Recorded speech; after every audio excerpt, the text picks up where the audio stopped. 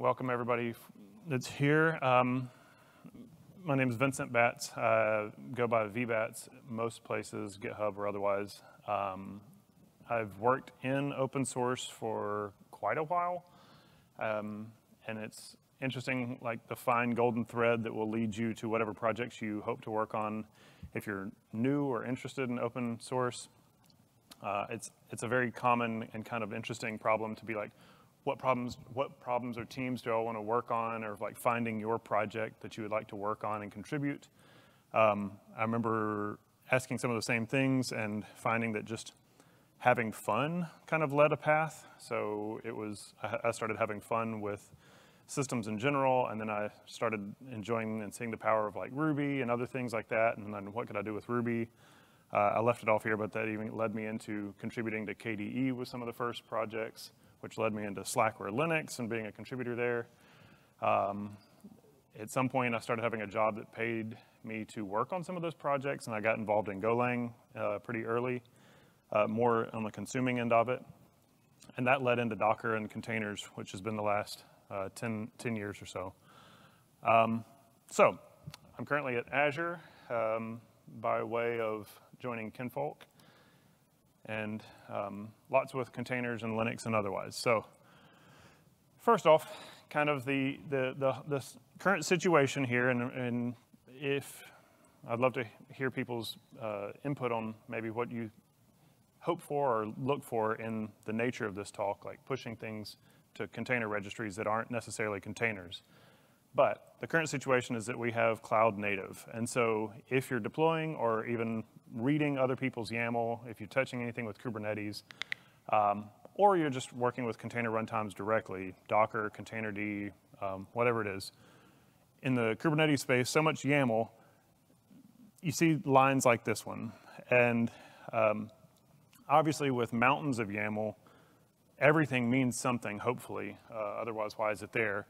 But it's interesting that what such a small little line like this one could have typos and stable, but have a lot of implications of what's happening behind that one line. So here now you have an image, and you're like, well, it's super easy. What's going on behind that image? And so what's actually hidden behind that is potentially dereferencing that tag, and some of this is probably stuff you might already know, and if you're not familiar with some of those mechanics, we'll dive a lot deeper into it. But right now, if you pulled that Nginx stable, it dereferences, and ideally, so that you have more of a deterministic deployment, it's actually going to a very specific image, a very specific pointer to that image right now. So if you wanted to deploy the same thing in a couple of different locations, you should actually be pointing at the exact image digest. Also, in that reference is going to be the API for how to pull that image down. People hear about Docker Hub. It's usually even implied if you say Docker run Nginx, it's already implied that it's coming from Docker IO. But there's a whole registry API behind that. You might be using, Quay, you might be using GCR, you might be using Azure's ACR. There's a whole API defined for that.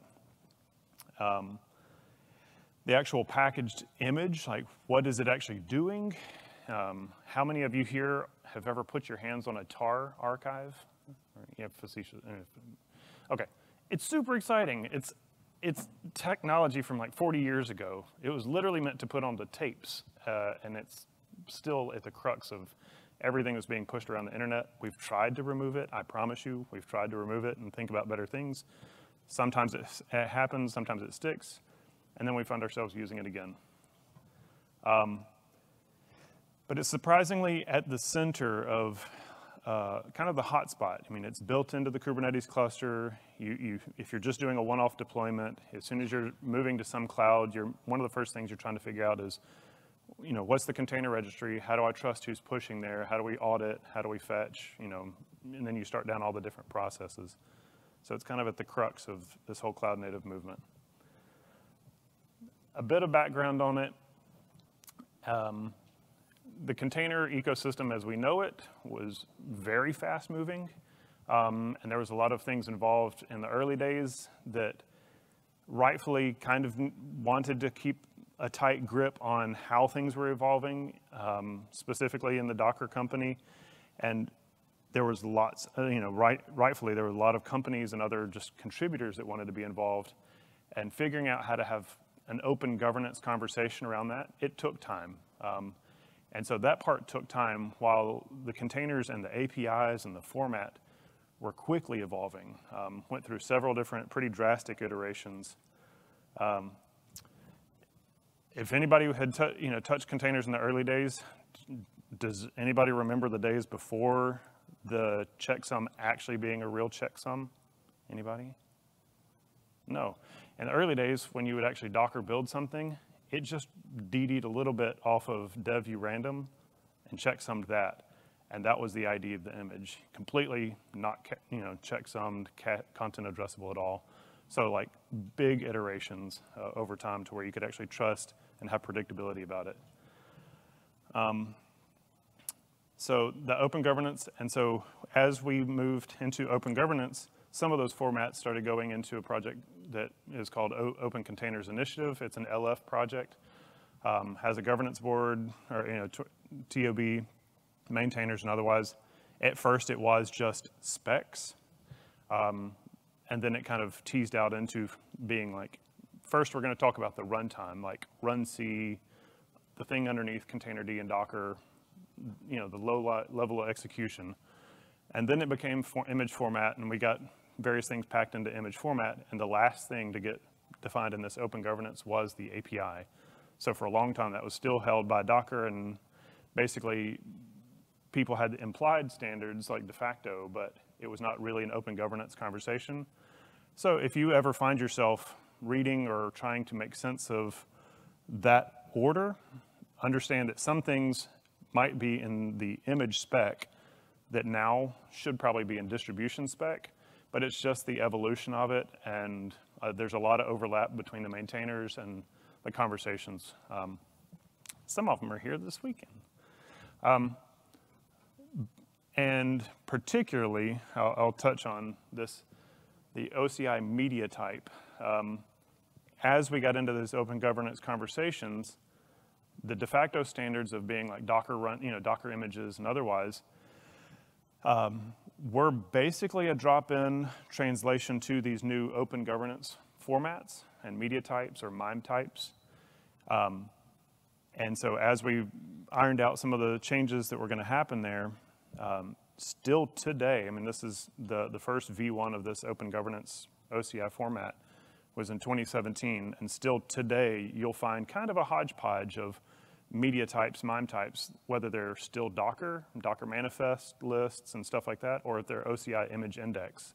And they're pretty interchangeable, but I'm just to emphasize, Docker came out in 2013, Kubernetes came out in 2014.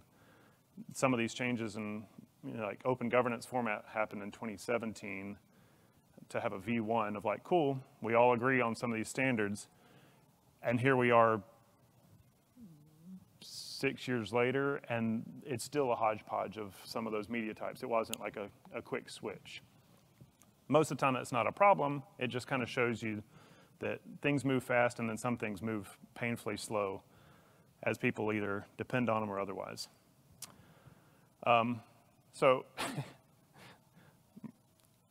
container images are basically Merkle trees. Has anybody played with Merkle trees before? Have people heard of Merkle trees before? A little bit shaky. Yeah, I know this might be something of a beginner track, but it's kind of fun to at least see and hear about some of these concepts. Generally speaking, in a Merkle tree, you'll see here the L1, L2, L3, L4. Those are the chunks of different data involved. And you see the arrows pointing up because it's actually kind of cascading in the way that these chunks together will actually contribute to you'll make a checksum of them.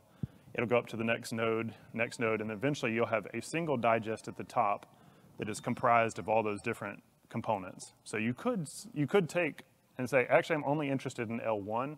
Well, you could have the hash of that and figure it out in the content addressable store.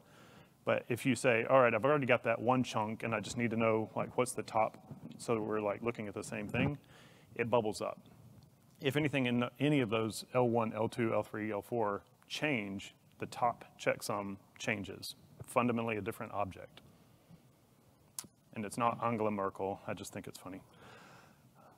And so in a container, these are fundamentally some of the different components. I know this is hard to read, but you have the image index, which is usually when you say Nginx latest, it's going to point to some image index. That thing might have different architectures, ARM, whatever, AMD 64, a whole subset of them. They will be referencing one or more image manifests. Those image manifests will be where it says, like, here's this config for how it's going to launch, you know, entry point, environment variables, all that kind of stuff, and a list of tar layers that we're going to assemble into a file system. That's all the stuff that's happening behind the scenes. So you see, it's going to have a one-to-one of some kind of a config and a one or more set of layers. The part that's just a pile of text here is a number of the different MIME type media types that are interchangeable at this point. So each one of those objects in the stack and the order that they're in is all part of the Merkle tree. So when you see, you know, that dereferenced digest at the beginning is actually the checksum of the top portion. And then you can figure out, you know, at least calculate portions of that whole stack, or at least, you know, test it. I think we'll have questions, time for questions at the end. I usually like people to interrupt me throughout, but if you do have a question imminently, feel free to say it and I'll repeat the question for those streaming. Yeah, so briefly, and this goes way off the screen because SHA-256 is big. When you fetch something from a registry, the first thing that you're doing here, I was playing with a Debian testing image. Some of the HTTP APIs that are hit is that it will check to see, like dereference that first tag. So I said Nginx stable, here it would be Debian : testing. It first hits that and it gets back a checksum that is gonna be the next object it steps to in this tree here. So then it gets back an object that is the manifest, and of that manifest, it kind of skips over the image index in this particular example, but it'll get the manifest. Now it will go fetch that checksum of that manifest. The thing it gets back is some JSON object. That JSON object will then tell it where the config and other layers are, and it can fetch those as well. And then it can checksum the whole thing and say, I've got this checksum, I've got these objects, this is exactly what I was expecting to receive, we're good to go, and then it unpacks it and figures it out. So all this is happening every time you say Docker run or containerd nerdcuddle, podman, whatever. But deployments now are much more than just containers.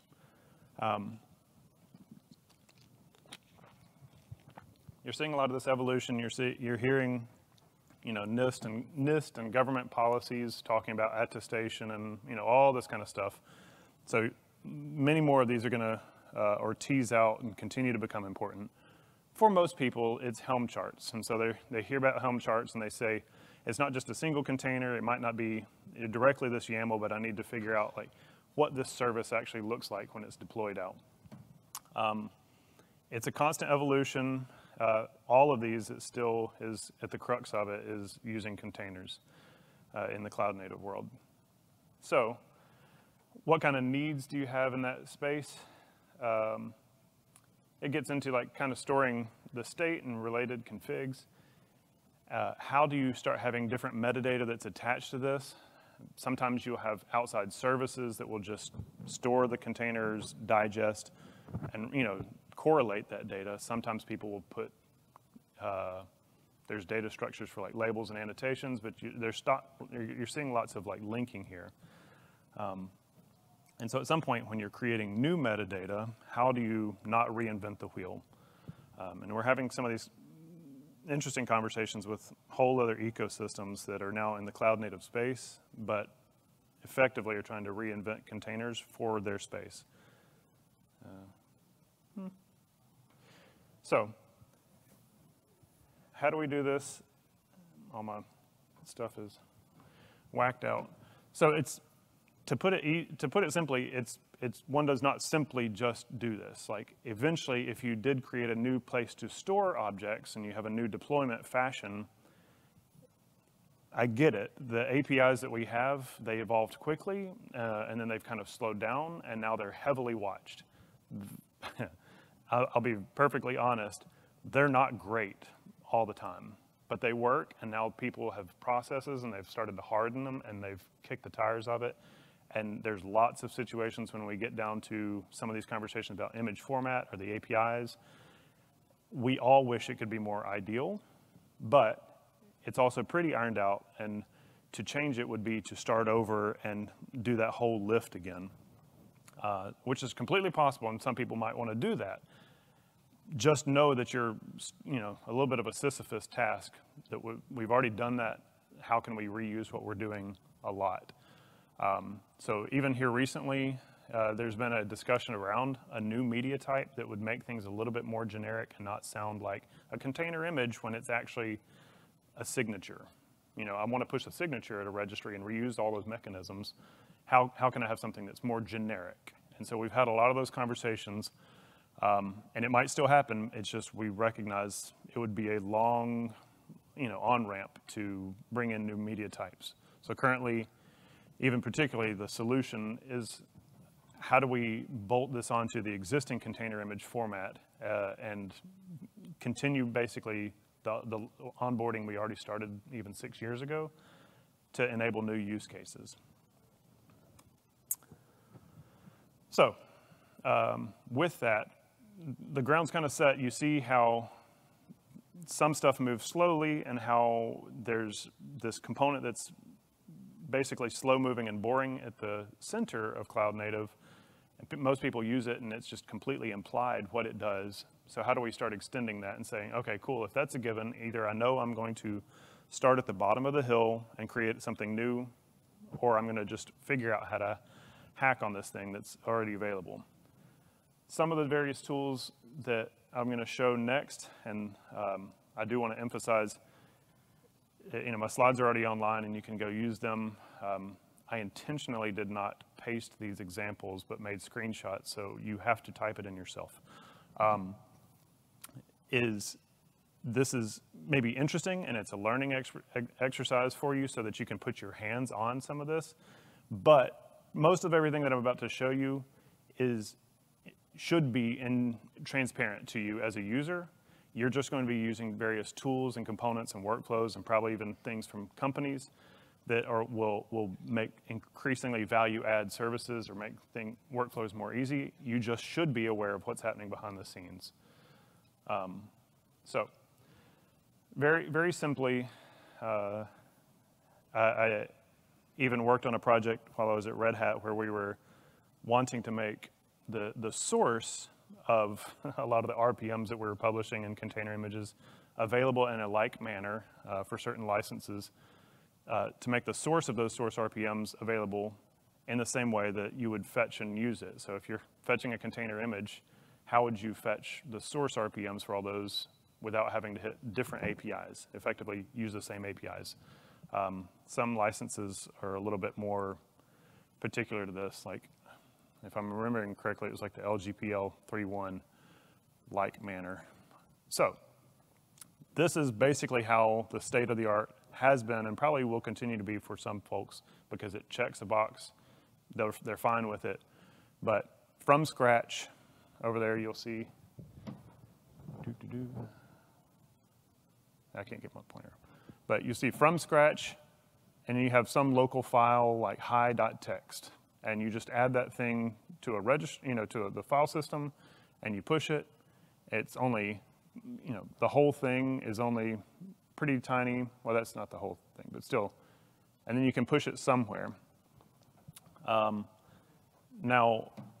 this thing's not going to run. This is not an executable at all. you would have to have tools to fetch it, unpack it, see the content. There's more metadata you want to have around it, but at the crux of it, this is the state of the art for packaging non-container content.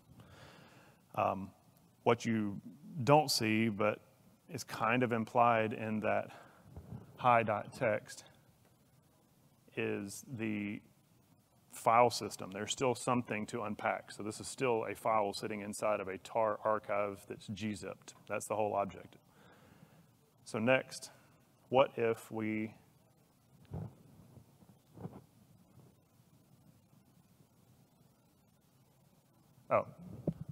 this is just stepping through it, sorry. So here's the first use of one of these tools. So here now I've pushed this container image at the registry, and I'm using Crane as a tool that I go to pretty often. Manifest is the command. It's actually reaching out to that remote registry, and the image that I just pushed, I get back the JSON object of that manifest, and I'm going to see what is the media type of the thing that holds hi.txt. So here you'll see that exact thing I just said. It's actually a tar archive that is that object. So if you fetched it, you'd still have to unpack it. So then, just to show some variety, I'll use this other tool, ORAS, or ORAS, or whatever, however you want to pronounce it. It's always funny saying things out loud when you only ever read them. It's OCI registry as storage, ORAS. So here I'm using ORAS to push the same file now. I gave it a different image name, but the big part that I'll show is different is that I'm pushing that file hi.txt, and then their markup for this particular command is that colon, now I can give it an arbitrary MIME type or media type for that file. So if it was JSON or plain text, application, plain text, I could tell it exactly what the media type is of that file and push it to the registry. And then here's basically the same command to see what the media type is of that layer. And no longer is that thing a tar archive, it is the raw text file itself. And I gave it my own vendor, made up vendor identity, but if you fetched it, there's not even anything to unpack. It's just straight the text file. Where this is interesting now is if you imagined, like that example of pushing source RPMs, you might have a layer, like many layers that are all just the source RPMs themselves, not a file sitting in a tar archive that has to be unpacked over and over and over, redundant steps. And you start seeing a lot more reuse of space. So now when you see that checksum or that digest of that particular object, you can see the checksum of that same object locally or in a Yum repo or otherwise without having to say, oh, it is gzipped and it's in a tar archive. So, now your content addressable storage doesn't line up. Now you start to see how it lines up a lot more.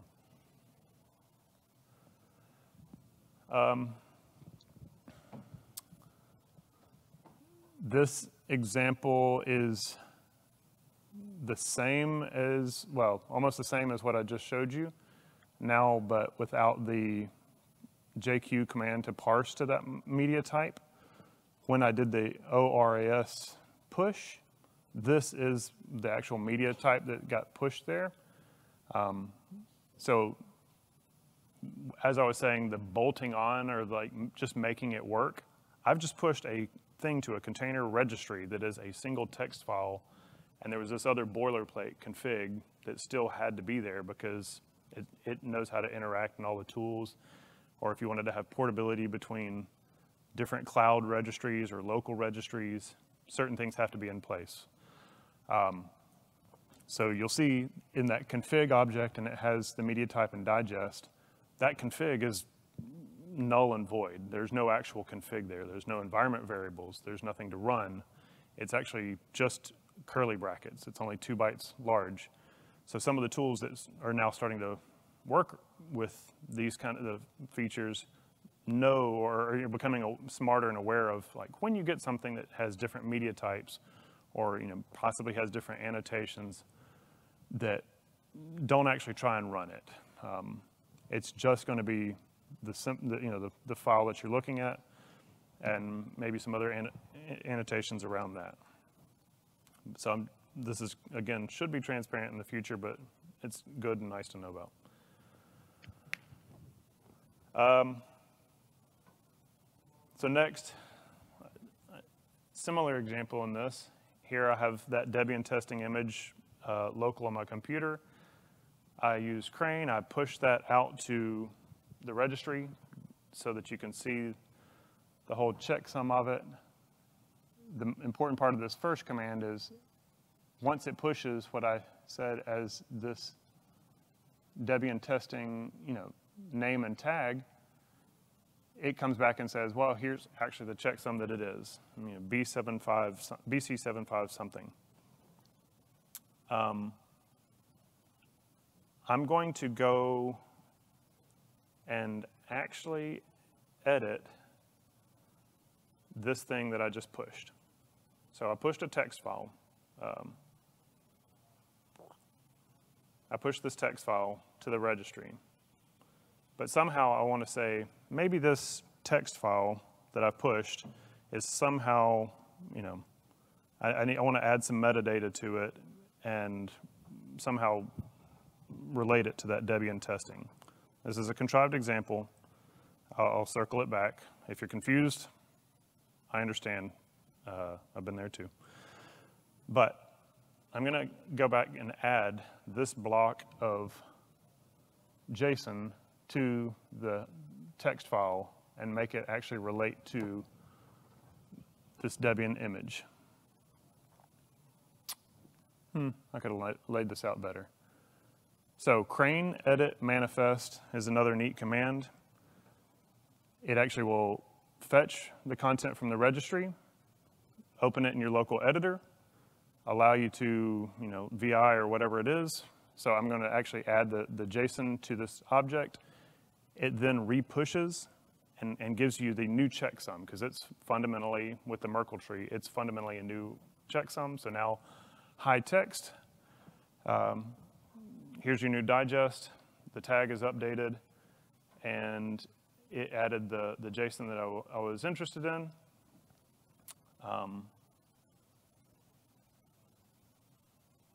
But regardless, these are some of the tools that you can use to put your hand on it. So now seeing a few different examples of here's Merkle trees in action, here's editing the JSON, here's object content addressability.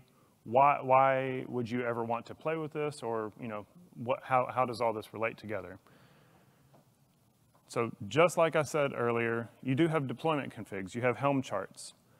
At this point, Helm charts actually have a deployment tactic where they can push to OCI registries. Most of the time, those are somewhat independent of the images that they might even reference. It might be that they are just using tags and they're not pointing to specific instances. There might be situations where you have Helm charts that are very explicit and say, actually, this exact digest of an image, and at some point they would need to be linked to those images, so you could kind of see that cross-reference. More explicitly, signatures. How many people would like to know that the person that built the person they expected to have built that image was actually the person that built that image? Hopefully everybody in the room. Most of the time people are just expecting that they have an implied trust on, HTTPS trust, that they fetched it and that nobody man-in-the-middled them. You couldn't actually prove that MariaDB maintainers actually built MariaDB. You need signatures for that. So now you've got this new object that is deeply related to the exact build of the image. Where are you going to store that signature? You can store it in the registry and link it. Software bill and materials also might relate deeply to the exact image. Push that to the registry.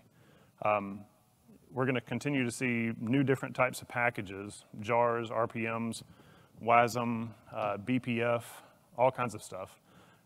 Those objects really don't always need to be stored in a tar archive. They might just be referenced directly, and you'll see the media type be some kind of BPF bytecode or WASM or otherwise. And I'm certainly missing a lot more. There's just a few projects that have bubbled up to the top recently, and we'll be in that situation. So all this comes to another feature that has been working in the OCI recently called the Refers API. We already have a release candidate for an iteration on the distribution spec that specifically now allows that text that I've added to my hi.text image earlier is kind of the keyword there. So refers list in the API, you can actually have images, manifests that actually point to other manifests. So you can explicitly link these things rather than contorting a workflow and have the thing that they're referencing be different types of media types. Some of the registries actually, specifically here, I just want to show that even when you're pushing some content, you might actually see that it's adding, it sees that there's a new subject and it adds that link as a new refer type. So you see how they're connected.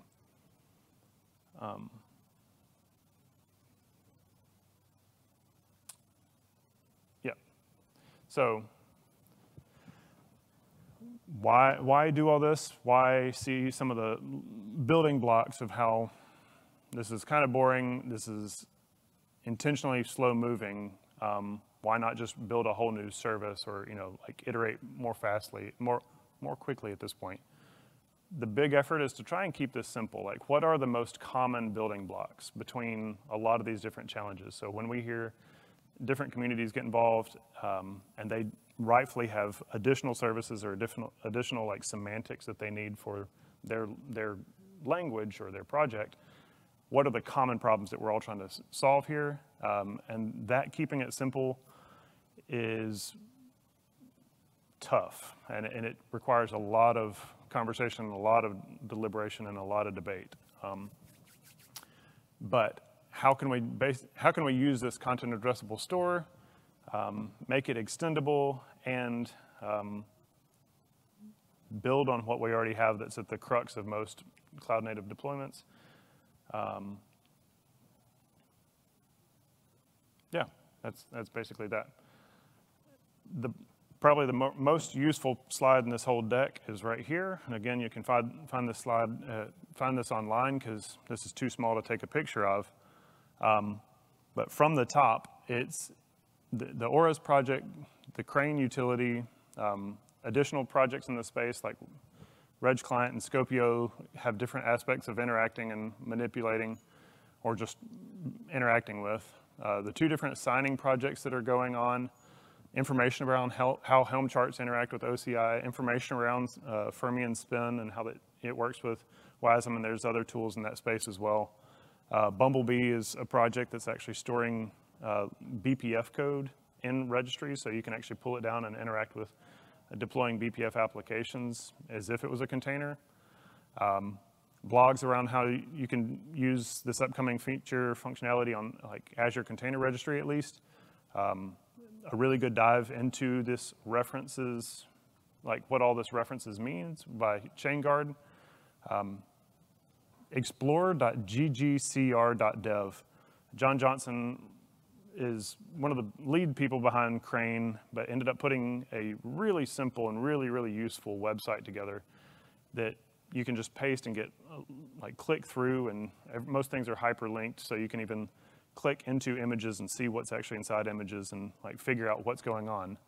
A couple more, but even most recently, if you ever found yourself running like Docker run registry, just to have something to play with, is the pull request even for references support into that Docker distribution or distribution registry. And with that, I'm done. We have a few minutes for questions, and I'll be around this week. In this room right now, if you are working or interested in this space, do reach out. Just like I was saying with the kind of the onboarding interest, as an open source or user, consumer, person that learned in this space, it was only through people that I was almost afraid to talk to when I first got started, and that I'm like permanently indebted to. So please reach out to anybody that's involved. There's several folks in the room that I keep looking at that are maintainers of some of these projects. They're involved in the standards and specifications. They're worried about backwards compatibility, and they're out there fighting the fight for people who will never know their name.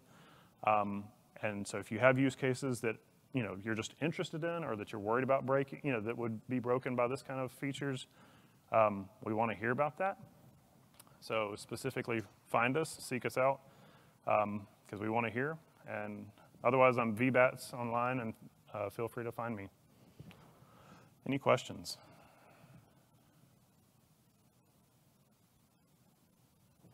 Going once, going twice. Cool. All right. Thank you all.